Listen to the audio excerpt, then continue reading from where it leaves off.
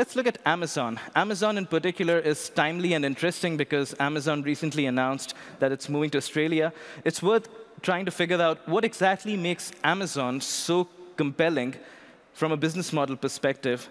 What helps Amazon dominate across a whole range of industries?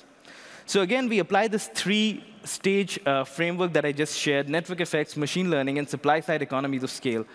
If you think of Amazon, the first industry that Amazon impacted was retail, because it itself created a massive retail base by attracting consumers towards what it was selling. But then it opened out its supply side so that any merchant could come on board and participate. And through that, it started benefiting from network effects.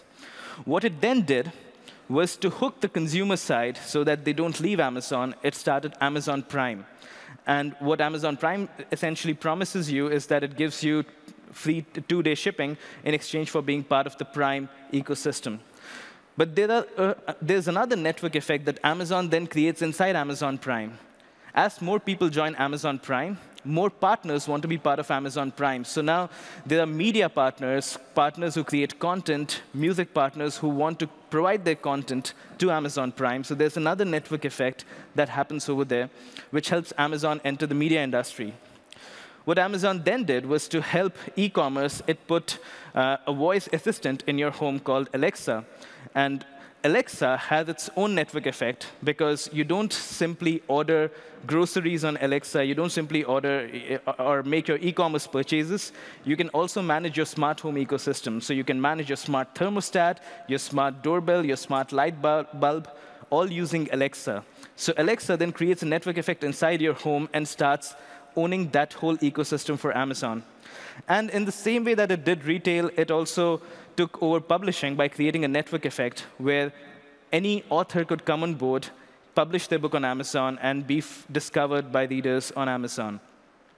So a whole range of industries were impacted because of Amazon creating network effects repeatedly by starting at that initial starting point. What Amazon then does is it uses all of these networks that it creates to gather increasing amounts of data and train its algorithms. And this is where it becomes even more compelling, because the more data Amazon gathers about what people are browsing and what people are actually buying, the more brands want to come and advertise on Amazon. So today, Amazon is on track to become one of the top 2 advertising companies in the world, one of the top 2 media companies in the world, and displace Facebook away from that. So Google is the largest. Amazon could become the second largest, the way media spending is moving towards Amazon. What this data also helps Amazon do is move towards totally unrelated industries like healthcare, knowing all your consumption habits and combining that with different kinds of health data allows Amazon to potentially move into healthcare as well, which is what they're exploring right now. And if you think of the way we make decisions about what we purchase, in the past, we used to believe in a brand. We would listen to a brand's message, we would listen to their advertisements, and then we would make a purchasing decision. Today, if we use Amazon, we go to Amazon, we listen to what other people have to say, we look at the reviews, we look at what other people bought and what I should be buying on the basis of that. And so consumer brands are increasingly becoming commoditized. Even more so if you think about what Alexa is going to do, where you will possibly end up in a situation where you don't ask for a certain brand of a detergent. You just ask for detergent, and Alexa sends you the most relevant brand that you're interested in. And so increasingly, brands are getting commoditized because of Amazon. But what's most interesting is Amazon brings all of this together to start gaining advantages on the supply side.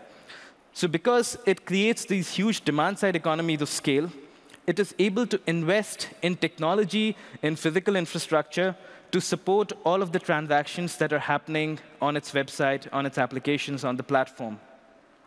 But Amazon takes it a step further. Even Walmart used to do that. Any traditional industrial business used to benefit from supply-side economies of scale.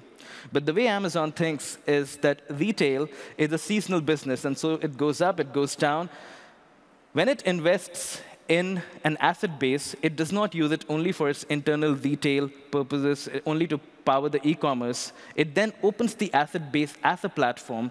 So Amazon invested in technology, and then it opened it out as Amazon Web Services for the rest of the world. It invested in warehousing, and it opened it out as fulfillment by Amazon so that anybody could use that warehousing as a service. And now Amazon has filed for patents in container shipping and logistics, and it's going to start competing with the Maersks and the DHLs of the world very soon.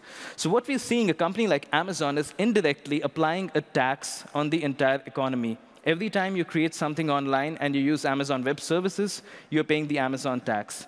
And going forward, if they get into container shipping, everything you buy will eventually have an Amazon tax as well.